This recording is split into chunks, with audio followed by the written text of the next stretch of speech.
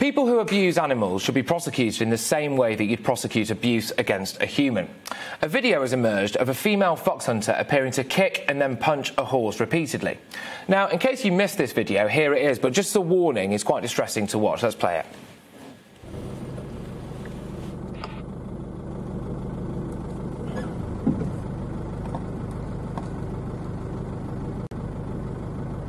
Oh no, it's not sexual. She just kicked that horse.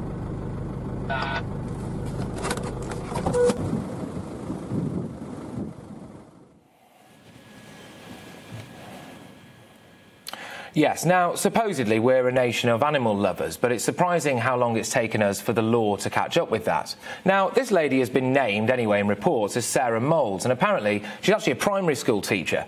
I mean, I'm all for a bit of more discipline in schools, but if this is how this woman treats animals, I'd raise serious questions about whether or not she's fit to look after children.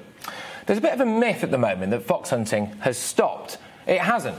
Just look at this recent court case, for example, of 60-year-old Mark Hankinson, who was convicted of encouraging others to hide the illegal hunting of live foxes behind a smokescreen of trail hunting. He was literally dishing out advice on how to hide the fact that you're hunting a fox. The practice is utterly barbaric. What kind of person wakes up in the morning and thinks, right, I'm going to get on a horse, summon the dogs, and I'm going to go out into the countryside and watch a fox get ripped to pieces? A lunatic, a psychopath, an absolute nutter. That's who.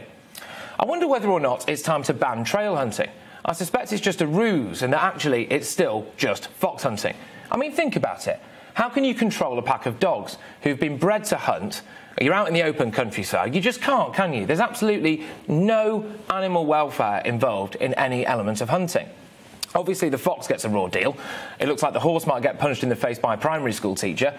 There was a recent case where dogs who are no longer of any use were shot in the back of the head. No element of this is good for the animals. It needs to be stopped.